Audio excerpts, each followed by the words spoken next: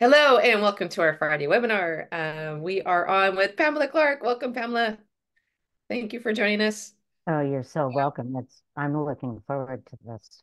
Oh gosh, yeah, this is the whole time. Yeah, this is gonna be a fun one. We're going to talk about how to find a reputable bird breeder, right? Is that Right? Yes. what we're talking about? Okay.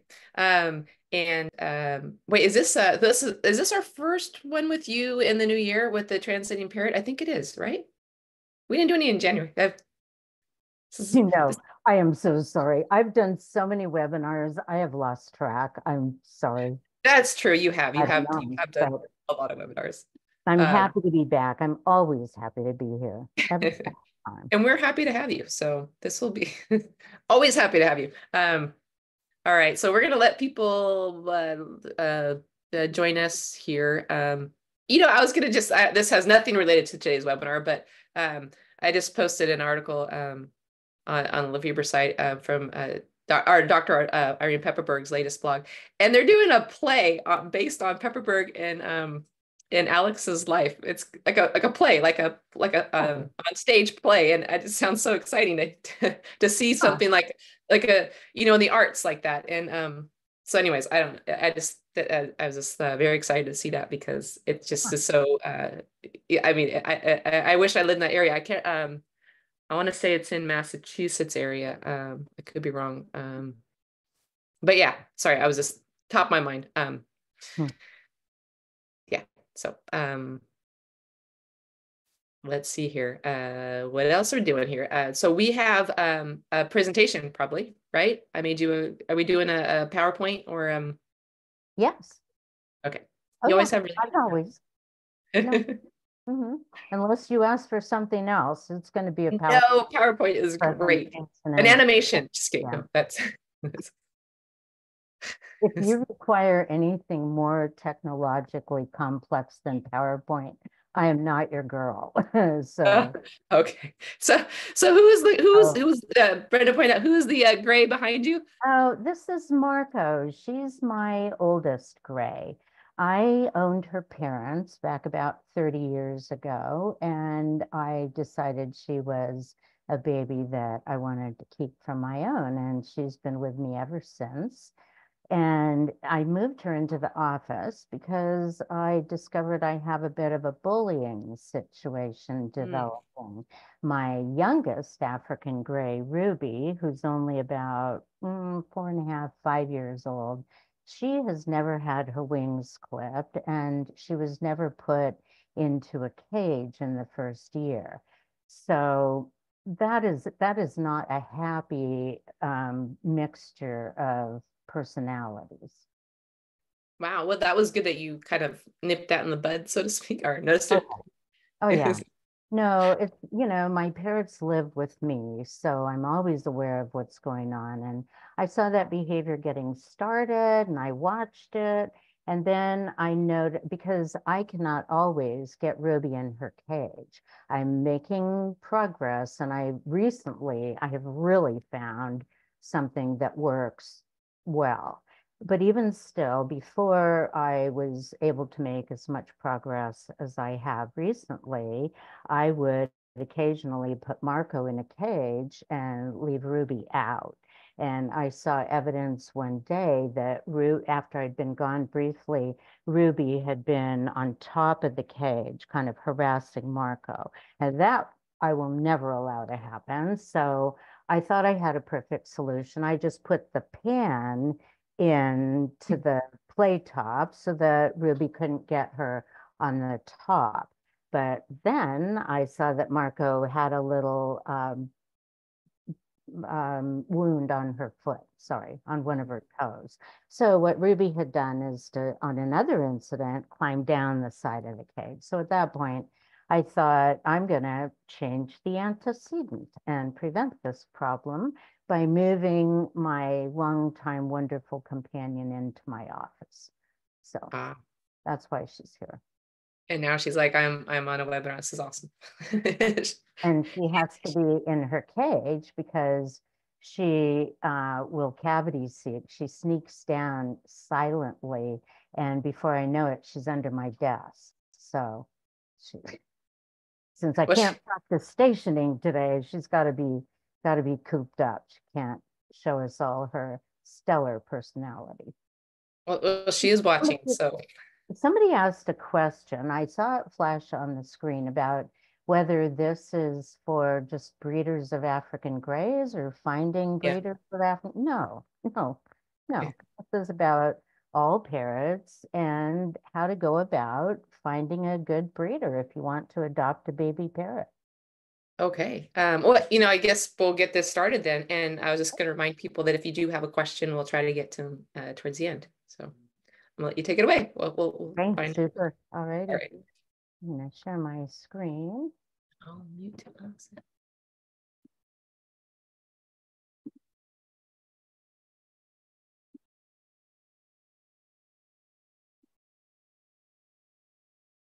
All right. There we go. So, as we all know, we're talking about finding a good breeder and a well-raised baby today. And so before we can understand what a good breeder might look like, we've got to first talk about how baby parrots develop.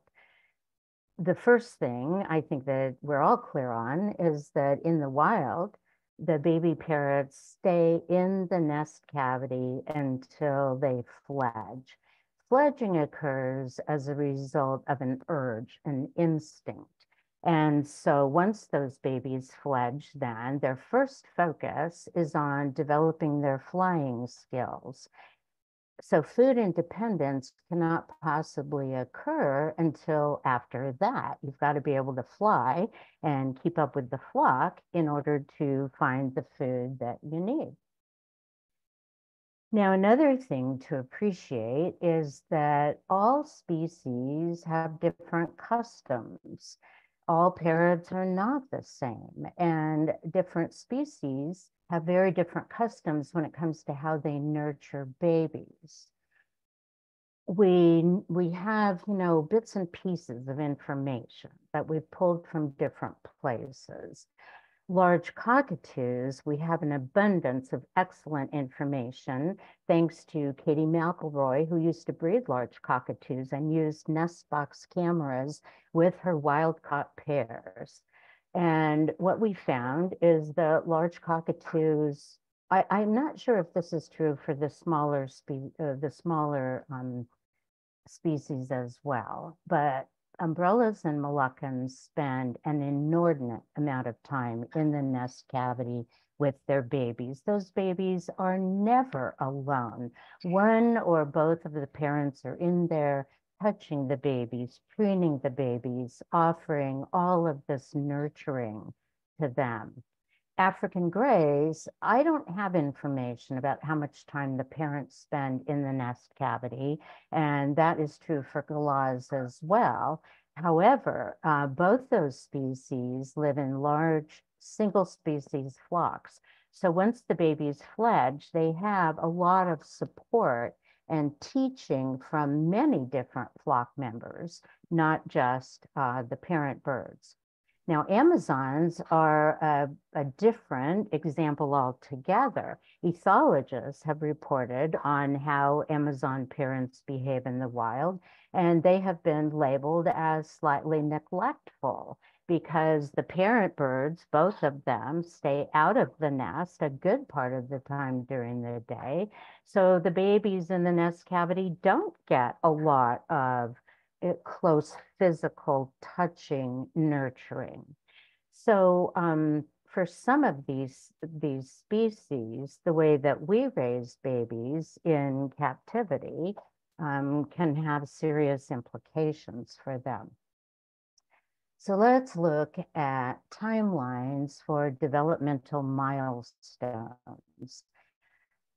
What we want to try and get from this slide is an understanding of when, if baby parrots are allowed to develop normally, when they might be food independent. So the first developmental milestone, of course, is flight, after which food independence can develop. And so the timelines for these two things tend to correspond roughly to the size of the parrot. Budgies can be food independent at 8 weeks. When I was raising African grays, the babies that I allowed to become food independent on their own did not develop food independence until 16 to 20 weeks. So if we extrapolate then, and you find a baby African gray for sale who's somewhere between 12 and 15 weeks old, you know that baby may have some food insecurity issues. That's how we can use this information as we begin to scrutinize breeders. Now, here's the rub, right? Large macaws and cockatoos, they're not usually weaned by their parents until they're a year old. So let's take a look at just the process of developing flight skills. This rather poor photograph was one of mine taken of a baby gray who was learning to fledge and fly and develop her landing skills. As you can see, she looks somewhat surprised that she wound up perched vertically on this lamp. And now her challenge is to figure out how to take off from there and then land somewhere more appropriate. It takes at least a couple weeks before baby parrots become proficient at this. They also have to learn how to hover, calculate how, high to fly, how much power to use with each wing beat. And as they figure all of this stuff out, neural pathways are being developed. And this is really essential to the later confidence and coordination of the adult. You know why I started breeding African grays? Because I wanted one and I couldn't find one that had the qualities that seemed to me that baby parrot should possess. Those being curiosity, a willingness to engage socially. I just found baby grays at breeders' establishments who behaved in a fearful way. And I didn't think, I just figured something had to be wrong with our breeding practices because obviously, so the things that were being written back then, Laura can attest to that, right? Like 25 years ago, weren't people writing that African grays were nervous, clumsy birds? I saw that all the time. And I thought that can't possibly be true. They couldn't survive in the wild if that were the case. So it must have something to do with how we are breeding them. Once I implemented my breeding practices, I raised African grays who were not nervous and they were not clumsy. Okay, so food independence is also a process. This is a photograph from when I was breeding. Once I took the babies out of the brooder, I would put them into a cardboard box like this with clean shavings. And this is where they began their early explorations. So regarding food, the process begins with identifying a morsel that you want to eat.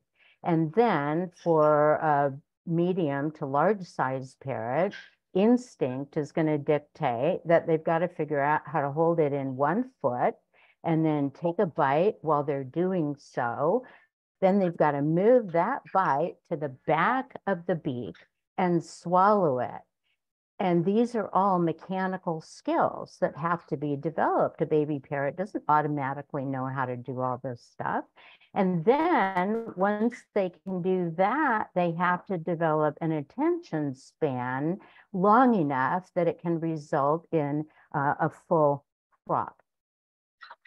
So a definition of a good breeder, my definition, and I think if we're concerned about parrots, anyone's definition of a good breeder has to be that we allow the baby to become food independent at their own pace and allow for a full-fledging experience. And then one step beyond that, that babies receive that the label that I thought of was captive nurturing. So what does that mean? That while they're being fed, they at least get a bit of human attention.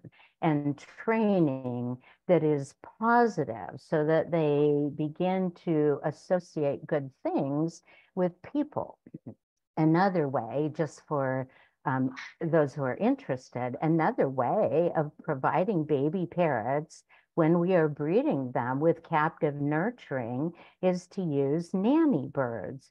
When I was breeding and after I brought the babies into the house, I noticed that my adult grays who were living with me as companions, as well as older babies that had not yet gone home, showed an interest in the babies. And so I observed very carefully, but I trust my birds. There was no sign of aggression. And what I found was that those older African grays would seek out the babies, climb into the boxes with them and preen them and demonstrate different behaviors to them, like picking up food or picking up a toy, things like that. So I became famous for using nanny birds. But this shouldn't be a single idea that gets lost, once I pass away. Any single species flocking bird should be able to incorporate adult birds in with raising babies, even if they're not the actual breeders. And this is an area where we could do so much research, just, anecdotal, casual research. Just try it, be careful, but, see if we can't bring a bit more of the information that older parrots have to share with younger parrots into our breeding practices. All right, so now let's shift gears and talk about a little bit of history. In the late 1990s, when I was breeding, we were also just beginning to participate on discussion lists online. This was before Facebook, but we were talking. And those lists were very high quality. The people who were participating were very concerned about the quality of life for parrots. And we rapidly recognized that there were two types of breeders. There were those that allowed for the things I'm talking about, fledging, developing food independence at the bird's own pace. And so the breeders that tended to use those practices were smaller breeders. We tended to be in love with the species. We were concerned about ethics. And then there were production breeders, very large breeding facilities. They did not allow for fledging. Weaning occurred according to a schedule that was designed to maximize profits. Obviously, the shorter period of time that a baby stays in your establishment, the more money you're going to make. And then another norm for production breeders is little to no captive nurturing, if you will. So eventually things changed. I've picked on Chris Schenk by using her photograph here. She was just one of a handful of excellent hobby breeders. We all talked about it at the time. Chris Schenk, Phoebe Linden, me, Nancy Speed.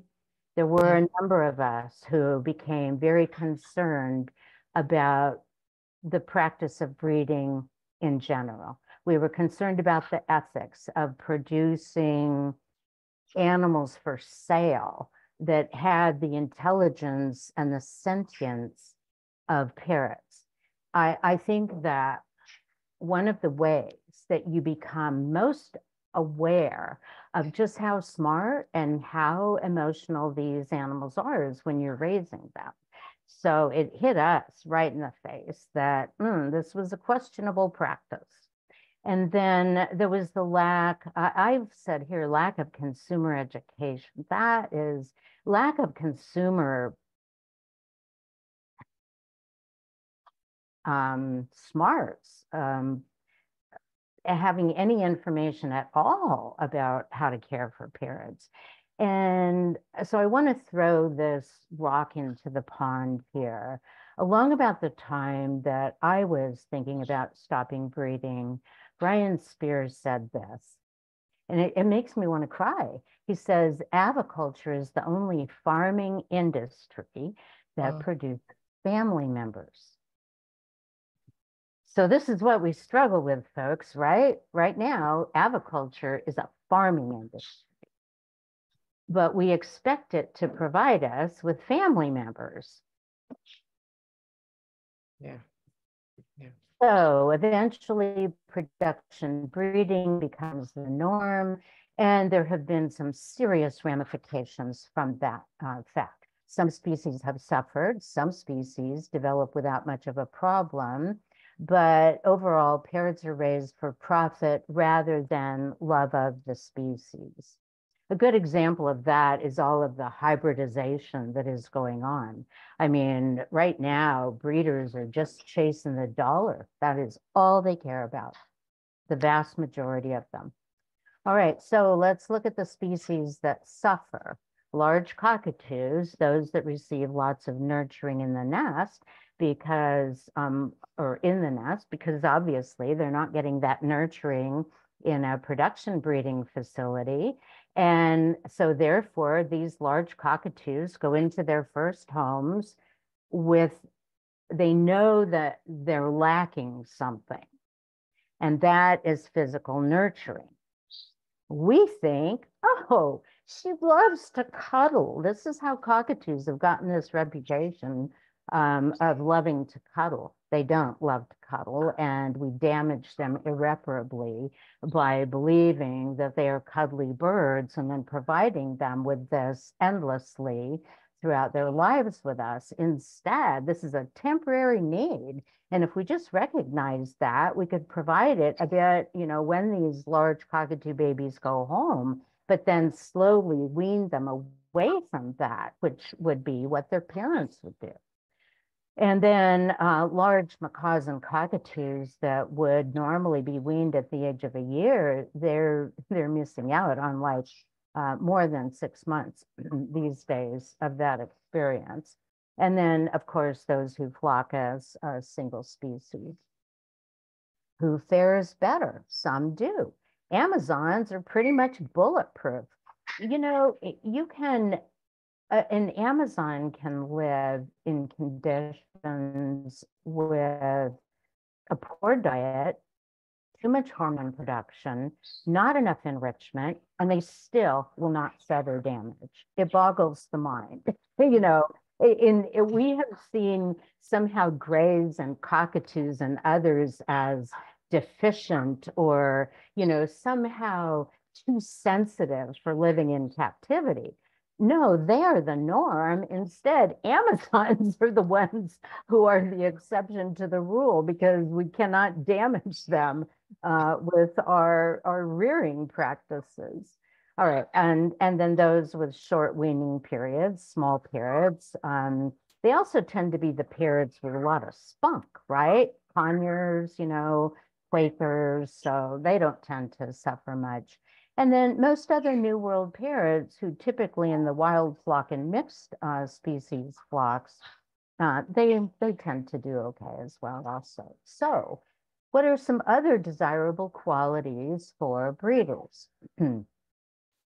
We want pairs to be housed with privacy in large enclosures with plenty of enrichment.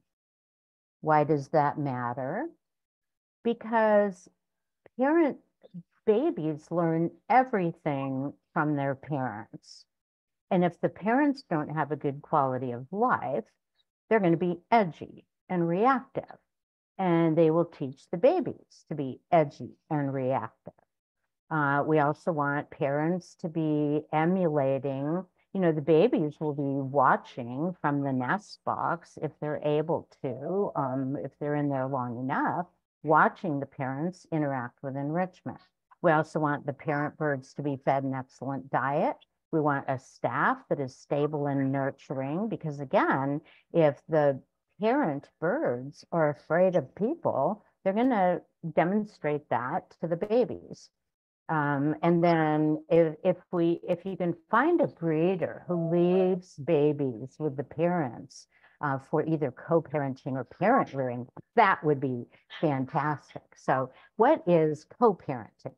Co-parenting is when you leave the babies with their parents for the entire weaning process, but you remove the babies on a regular basis for hand feeding and interaction with humans. I actually don't think that is the best way to go. You know what the best way to go is? This is going to surprise everyone, I would think. Parent rearing is just letting the parent birds raise their own babies. I think that nobody does this because the idea is that the parent birds are going to be too wild, and they're going to teach their babies to be wild. But what if we breed birds who step up for people, who are friendly to people? I have seen this work really well. Like, for instance, Chris Shank allowed 2 pairs in 2 separate years to raise their own babies. These were wild caught birds. And so Chris put up a nest box. They laid eggs. They raised these babies. The babies fledged, and everything was done by the parents. Although Chris was always, of course, in the aviaries, as was I. We were, feeding, cleaning, taking care of the birds. So you know what happened within 2 weeks of those babies fledging? They were stepping up for Chris. They were as tame as the parent birds were. Why? Because they learned from their parents to be tame to humans. Now that is really what we want to work towards when it comes to breeding parrots. We also want babies fed in a nurturing manner. We want them weaned onto a good quality pellet with some fresh foods as well. I mean, this would be the ultimate, right? And we want babies to learn to step up and have other skills beyond that. So this may sound far-fetched to any of you that have tried to purchase a baby parrot, but let me just offer you one idea. These breeders are charging astronomical prices for these baby birds, and they're doing nothing to earn, really. And we could be demanding a whole lot more of them. And I hope if that is the result of this presentation, or I hope that is one result of this presentation. All right, so let's now look at the challenge of finding a good breeder. This can be so difficult that it will make the option of adopting an older parrot seem a lot more like something you might want to do. My personal experiences with clients have been very discouraging over the last 3 or 4 years. I've had many clients come to me. They want me to help them find a baby parrot to adopt and then bring it home and raise them. They wanted me to just oversee the whole process and help steer them towards success. So I can't find a breeder who abundance weans. Maybe one will identify, maybe one will, contact me as a result of this. So weaning trauma is very common. Clients have had breeders promise to send babies home fully flighted, but then what's happened is the wings were clipped at the last minute, or they were just told that they wouldn't allow the babies to fledge at all. So it's a really hard challenge, but let's assume we can do it. So what questions might you want to ask? So I really think that we should focus on breeders. So this means you don't buy a baby parrot from a bird store. It's not the same. So let's say you're dealing with a breeder. You're going to call them up and you're going to ask, how many pairs do you have at your facility? So there isn't a correct answer to this, but the larger number of pairs could mean a lower standard of care. This is a parrot breeding operation right there. Nice, eh? No sunlight, long, narrow enclosures. Want to also ask, how are your pairs housed? Do they get enrichment? Do they have an opportunity to bathe? What is the size of the enclosure they live in? Do they get a rest period from producing? If you're going to purchase a baby parrot and you're going to spend thousands of dollars on it, and it's going to be a family member for decades, you have a right to know this stuff. What do you feed your breeding pairs? The answer should not include a seed mix or a mix of pellets and seed, because producing babies, eggs, and then feeding babies requires a tremendous amount of nutrition from the parent birds.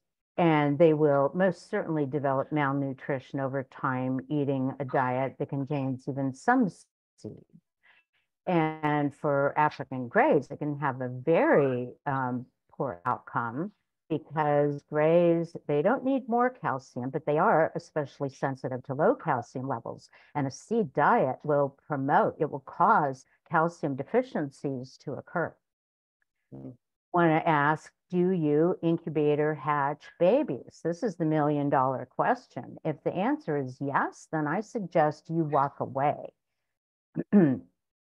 Long-lived species need to have contact with their parents if they're going to develop normally and not be complete screwballs as adults. So you really don't want to adopt a baby parrot that somebody took a picture of this baby bird. I am horrified when I see this. This baby bird should not be out in the open on someone's hand like this, for God's sake. Okay. How long are babies left with their parents? It should be at least 2 weeks, although weather may at times make that impossible. All right, where are the babies located while they are being hand-fed? I will admit that the use of this photo is gratuitous, because I just want to brag for a minute. This is one of my baby grays, and this is my house when I was raising babies. This is part of their environment here. I had cages on both ends of this banister, and I just ran 2x4s, 12-foot 2x4s between them. And then I created places for food dishes. And the fresh branches are actually placed down inside of, I got PVC that was 6 inches in diameter, and I cut it to a 4-foot height and put one end down inside of a Christmas tree stand and tightened that down. And then that allowed me to put fresh eucalyptus branches down inside of it. So the babies learned to chew fresh branches, to climb on all kinds of different things. And they were always located right in the heart of the home. If you are going to adopt a baby parrot and who's going to live with your family, it is best if they start out in a family. You want to ask, how are the babies hand-fed? You definitely want to avoid a breeder who gavage feeds their babies. What you're seeing here on this advertisement, those metal things, those are called gavage needles. Now, they don't have a sharp end on them. This end is actually rounded, the ball part that goes into the bird's beak. But the idea is you insert the needle directly down into the baby's crop and then deliver the formula that way. Why would you want to do something like that?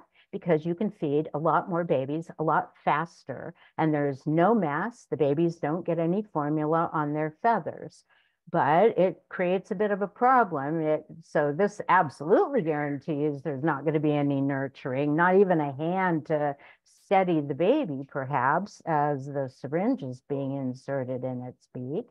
And it further makes it harder for the bird to become food independent, because they're not even being asked to swallow formula. So when they start to eat solid food, how's that going to work, right? It's hard for them. All right, when are your babies weaned? The correct answer is going to always be babies wean according to their own developmental time frames.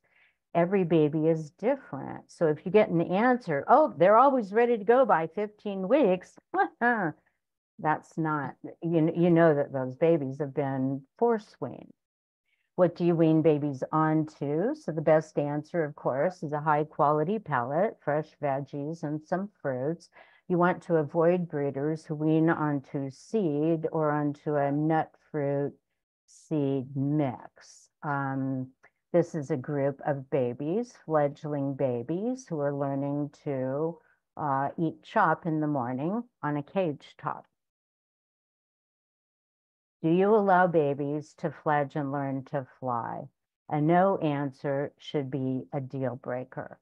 They should be allowed to fledge and fly for at least 2 weeks before having their wings gradually clipped back.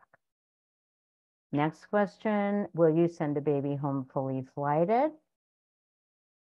And if not, how and when are the wings trimmed? So unfortunately, a very common practice is that the day a baby is sent home, his wings are trimmed right before he's put in the shipping container. That's not fair, and that's not a good practice. Babies should have their wings gradually trimmed back. And well, that's all. They should just have them gradually trimmed back. So what do you teach babies before they go home? When I was raising babies, they learned to step up, spend time in an outdoor aviary, be comfortable in a cage, shower. This is another photo back from my day of raising babies. We should be asking more of these breeders. If they're going to charge this amount of money for babies, see, there's just a baby fever. There's a fever for baby parrots in our culture. And the breeders are taking advantage of this. So you're actually going to help parrots in the future just by simply asking more of breeders. Okay, do you provide a health guarantee? When I was breeding, I provided a month-long health guarantee. The answer should be yes, even if it's not worth much. 72 hours, to me, that's not worth much, because about the last thing you want to do after the shock of getting a baby parrot home is then, take it to a vet clinic where it might experience fear. But they should at least say, yeah, my birds are free of disease. And then the most important question of all, what do you know about me? Or what do you want to know about me? A responsible parrot breeder should care where that baby parrot is going to go. They shouldn't be willing to just sell it to anybody. And, we're not talking about puppies here, right? Okay, so I should have called this presentation, I think, Find a Good Breeder If You Can. So what do you do if you do all your research and you get a baby parrot? I would never fault you for that. So what if you do your best and you still wind up with a baby that has problems? Is all lost, or can you recover from that? And how do you recover from that? And I'm going to cover this because these problems are so common. There may be people listening who've had babies with these problems. So let's say that you had wanted to adopt a fully flighted bird, and the breeder either would not even entertain the notion or use some excuse at the last minute. Oh, I had to because blah, blah. All right, so all is not lost, because as I said, that those first flights occurred because of an urge to fly. Now that urge doesn't last forever. An 8-year-old bird who's had its wings clipped all that time will not have an urge to fly, but a 1.5-year-old bird or a 2-year-old bird still will. And so all you have to do really is just stop, don't do another wing clip, let the flight feathers grow out and molt out, and then replace themselves. And then absolutely get help from a professional, because you will need to set up your environment correctly. You'll need to keep that baby safe as it fledges. And, you know, so this is a complex thing, not just something you can do. You need some help from a professional. Now, weaning trauma, that is a bit more serious, because weaning is both a nutritional and a developmental process. So if you adopt a baby bird who demonstrates weaning trauma, that needs to be addressed. Do not mistake it for a screaming problem, as one of my clients once did. They adopted a baby eclectus parrot that came to them at the age of about 12 weeks. And that baby was constantly vocalizing, and they went online, and the experts on the social forums told them, it's just a screaming problem. You should just ignore that. Well, no, you don't want to do that. So if you adopt a baby parrot and it vocalizes in kind of a repetitive way, and it demonstrates a certain posture at the same time, you should suspect weaning trauma, and you should consult a professional who has experience re-weaning baby parrots. This is Lulu, who's up on my screen. She belongs to a mentee of mine. We got started with the mentoring process, and then she started describing this parrot to me. And she told me that this bird had some very unique behavior. She was constantly vocalizing, and it was clear that she was begging in a way. Katie assumed it was begging for food, but this bird did it constantly all day long. Now, this bird is 4 years old. So this is a very good example of a parrot who has not been able to move on with her life because of the weaning trauma that she experienced. So at the age of 4 years old, this is the way that this baby parrot behaved.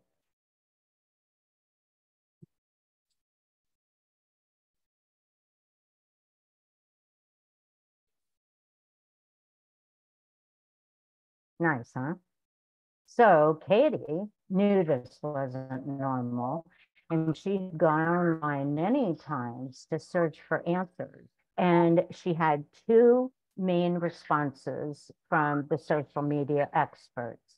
That is so cute. I want one of those. Where can I get a parrot like that? That was not helpful. And then the second one was, oh, that's just normal for cockatoos. This is not normal. And what was even more abnormal was the fact that Lulu engaged in this begging behavior constantly from other parrots in the home, and even from inanimate objects. And so I told her something needs to be done. We need to rewean this bird, which we did. We started offering her formula. So this should always be done with a professional. Please do not interpret this as a set of instructions. We started giving her formula 3 times a day. And I coached Katie on how to mix it up, what temperature to use. All of these are critical details that you should not get advice about online. And so the very first time she mixed up the formula, poor Lulu tried to climb into the bowl. She was so frantic to get at it. And she eagerly took 3 feedings a day. And here's something interesting. So during this entire reweaning process that took, I don't know, a few weeks, 4 or 5, she completely stopped the vocalization within 2 weeks.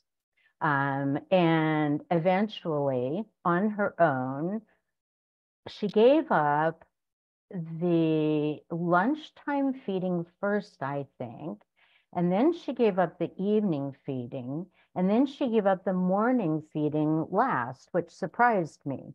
But we just let her do this all on her own. Katie would mix up the formula and offer it. And Lulu just took only as much as she wanted, and then she would toddle off. So during this process, though, she never gained weight, and she never reduced her consumption of her adult foods. I don't know how that works, but that is the reality. So she gave up these feedings all on her own, and now her feather damaging. So this bird also was continually snipping feathers, barbering, and using them to ant with. Performing anting behavior with those little snipped feathers. This occupied 100% of her time. This bird now plays with toys. She no longer begs from the other parrots in the household. She responds appropriately to their body language, which she never did before. Her feather damaging behavior stopped completely. It has ramped up again in the last 2 weeks. But that's what happens with feather damaging behavior. So this reweaning process created a tremendous difference in this bird's quality of life. And now she can go on and become an adult. Oh, shoot, sorry. Anyway, so in summary, parrots are a long-lived species. Early rearing conditions matter, specifically abundance, weaning, and fledging. And you all as consumers, you drive product quality.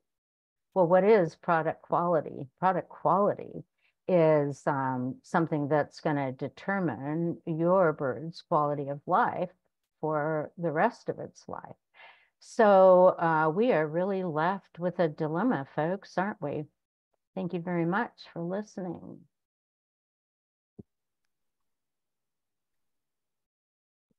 Oh, okay. I wasn't sure if I was on mute or not. Sorry. Thank you for that. I had to run out. I had a tree trimmer asking to move car. So oh, I was wondering what you were doing. Yeah, sorry. I was like the urgent knock on the door. No, that was fascinating. And we do have let's see, we do have a question. I did okay. leave time for questions. I thought we got time.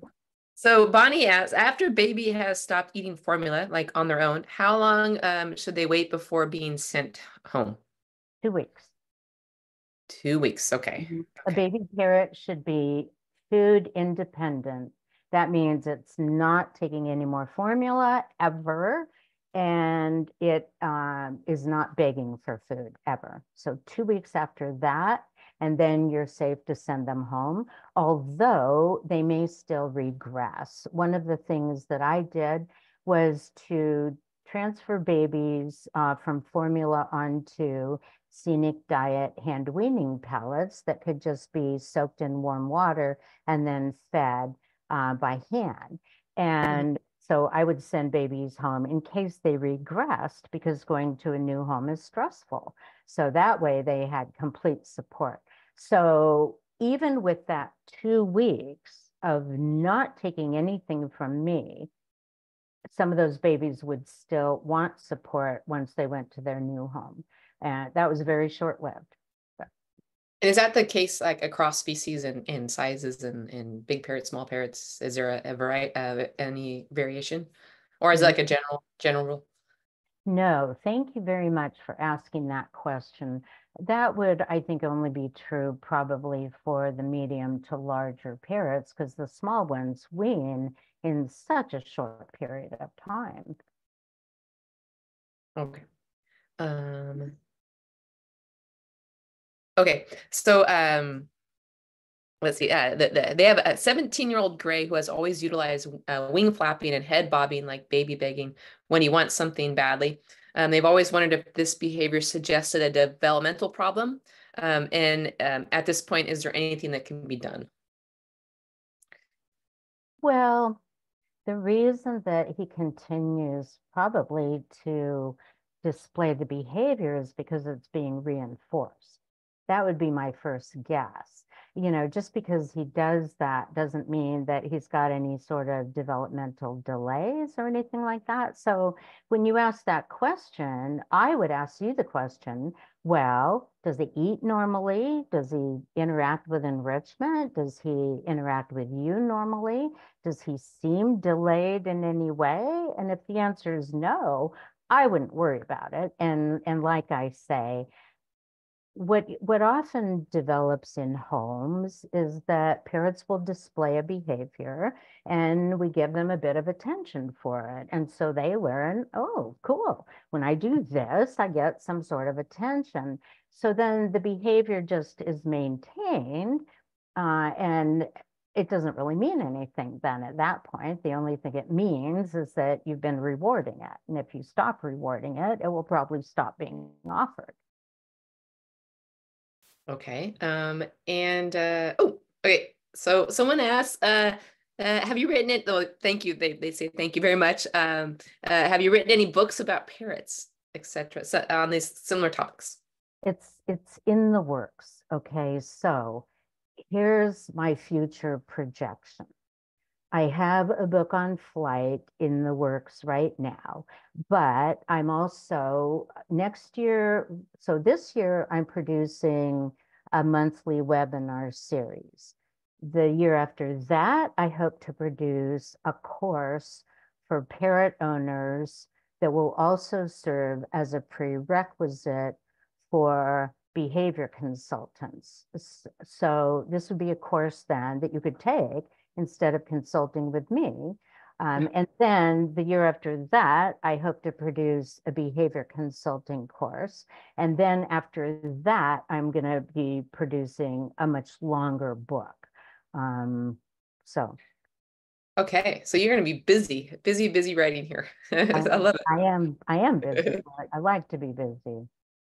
That's good, and it's important information. Thanks, Chris. So someone asks, is there a difference between regressing after going to a new home and wanting formula, or is that weaning trauma in disguise? It would depend upon the severity of the symptoms. Now, so let's say you get a baby parrot in your house. Well, how do you know they want formula? You shouldn't be offering it. I mean, if you adopt a baby parrot who supposedly is weaned and you get it in your home, don't offer it formula. That would be encouraging things to move in the wrong direction. But if you get a baby parrot in your home who begs for food, then that's a sign of weaning trauma. This bird is not weaned. And so then, you know, you would take action to get some help. Okay. And is there observational data on weaning time in wild parrots? That's a really interesting question. I don't believe so. The only focused research that I know right now is being done on the diets of wild parrots. Okay. And unfortunately, they can't get it together to study everything at once. It would be so nice if they could just, you know, study red lord Amazons and tell us everything about them, what they eat, when they go to roost, when they bathe, when they wake up, what they feed their, but no, we've got to just study one little thing at a time. So. Yeah. All right. Maybe I'll have to start studying the Amazons that fly over my area. Just kidding. I Well, wouldn't be able to get that would actually be a lot easier. Study the parrots that have naturalized that are closer to us. Because, you know, that's another problem, trying to study African greys in the wild. I mean, the political state of the government for many, many years has discouraged any sort of observational research that might have been done there, as well as the difficulty of even accessing wild flocks. I mean, you know, it's not like you can drive there. So. Yeah, you're right. Yeah. Now, if you have them in your area, there you go. You could just start watching them. Right. Yeah. Anyone on today who has those naturalized parrots in the area, just start watching them and get back to us. All right. Question about Do you ever have do you ever have to repeat re-weaning if, for example, like a bird like Lulu resumes feather destructive behavior after not doing it? So do you ever have to, repeat? No, because this is a developmental process. And so, as long-lived animals mature, they complete developmental processes. A baby that's learned to walk usually doesn't crawl anymore. So just like that, a baby who's weaned isn't going to need re-weaning. Feather damaging behavior is a complex behavior, and there are many factors that can influence it. In this case, I think it's just that temperatures are getting warmer, days are getting warmer, plus there had been some upset in the household. So, feather damaging behavior is just what feather damaging behavior parrots do. And so, we can't use it as a barometer that things are terrible or that action needs to be taken necessarily. It's got to occur with a lot of other symptoms. So Okay. the symptoms that triggered the re-weaning was the constant vocalization, the begging for food. So even though this bird developed feather damaging behavior, it didn't have anything to do with her weaning process. Okay. Let's see if we have time for another question. And why that I saw it pop up earlier, but someone wanted to know what anting meant. So you mentioned anting. I thought I should probably explain that, but I was worried about time.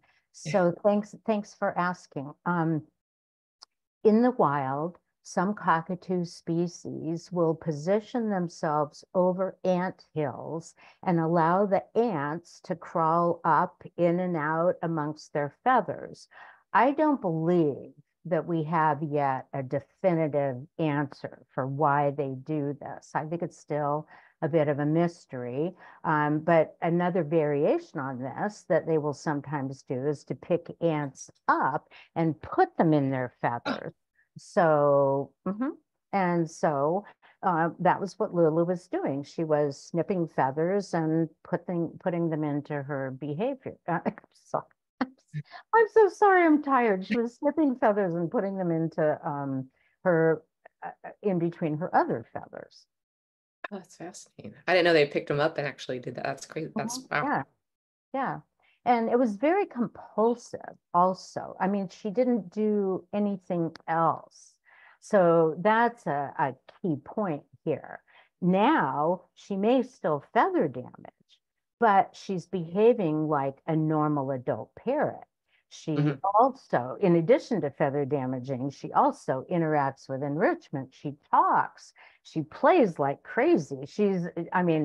Katie she can't fly yet. We're hoping that she will grow her flight feathers in and not destroy them. She's just working on her torso right now. Okay, there we go. Sorry. Let's see. I think that might be all we have time for today. I got to announce our giveaway winner. And let's see. What are we giving away? I'll wait for that to come. And also a sneak preview. Next Friday, we'll be on with Dr. Tom Tully for another great episode of Ask the Vet. So if you have any questions about your bird's health, or just join us to learn from other people's questions about their bird's health, you get you can glean a lot of information either way. And then Pamela, let's see, when are we on with you? March 1st, I think. March 1st, that's right. I have to, okay, yes. So a sneak preview on what we're doing with you. We are March 1st. That's going to be so close. That is right. We're doing the hormones. So there you go. It's kind of a good piggyback to this topic in a little bit. Hormones, all about, that's a huge topic to cover. So we'll have to see if we need a part 2 of that one. Okay, so let's see who is. Okay, got it. So today's winner, and this is going to be some Lafeber Ava cakes or Ava cakes, however you want to pronounce that, as well as another Lafeber product of your bird's choice, and that is going to go out to Gina. Gina Hannigan, congratulations! You are today's giveaway winner. Hope that makes your and your parrot's day and weekend.